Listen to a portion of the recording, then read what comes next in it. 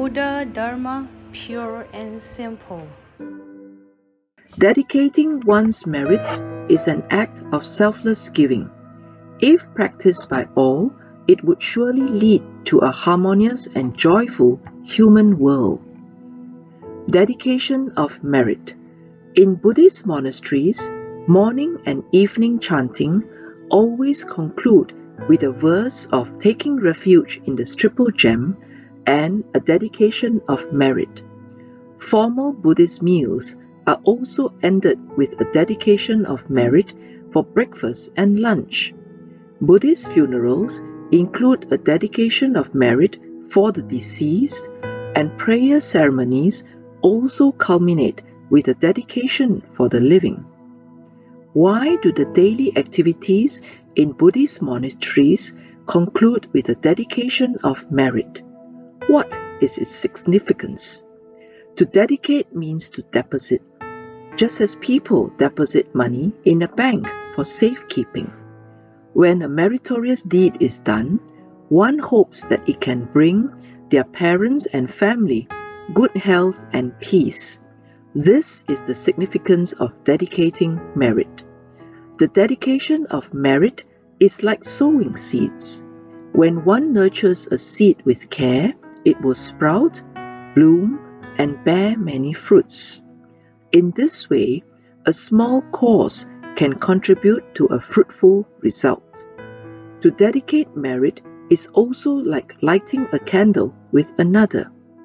The candle loses nothing by lighting another, instead becomes even brighter. Dedication of merit also reflects one's magnanimity, in which one wishes that glory goes to the Buddha, success goes to the multitude, benefit goes to the monastery, merit goes to the devotees. It also encompasses many meanings, including 1. A dedication of the lesser towards the greater. 2. A dedication from oneself towards others. 3. A dedication of phenomena towards principle. 4. A dedication of causes towards effects. And 5. A dedication from existence towards emptiness. What is meant by a dedication of the lesser towards the greater?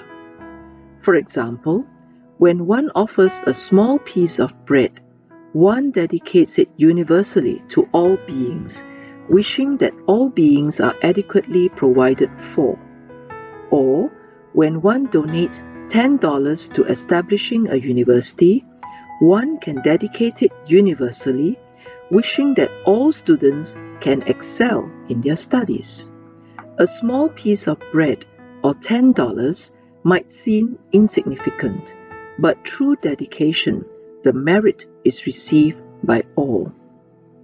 A dedication from oneself towards others is like dedicating merit to one's parents for their longevity after chanting and paying homage to the Buddha.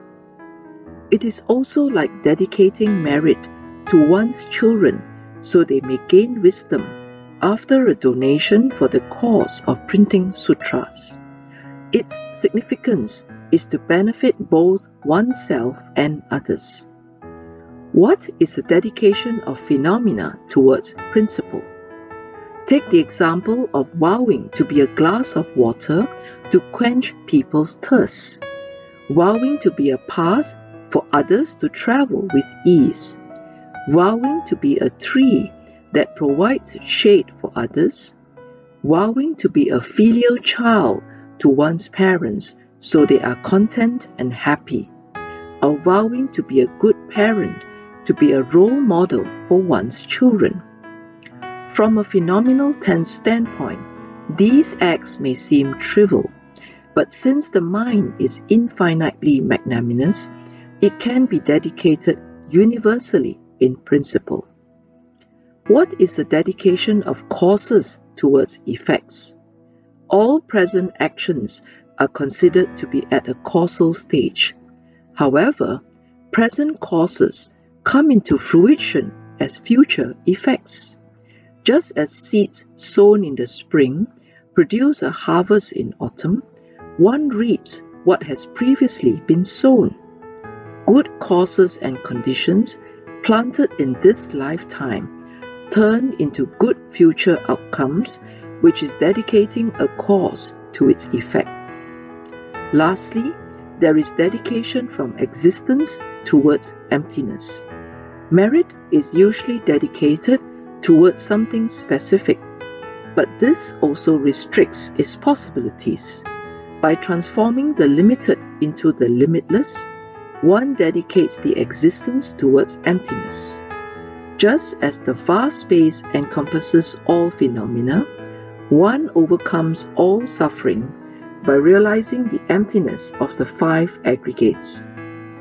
All forms can be seen as formless, and all conditioned phenomena as unconditioned. Similarly, one's state of mind should be as vast as space, as boundless as the Dharma realm when dedicating merit. The practice of dedicating one's merit can always be cultivated in daily life. Even the mere thought of goodwill and the smallest good deed can be dedicated. By doing what one's abilities allow and dedicating the merit towards others, a tiny drop of water can become a mighty ocean, and the weakest candle flare can illuminate a room. Dedicating one's merits is an act of selfless giving. If practiced by all, it would surely lead to a harmonious and joyful human world. Please tune in same time next week as we meet on air.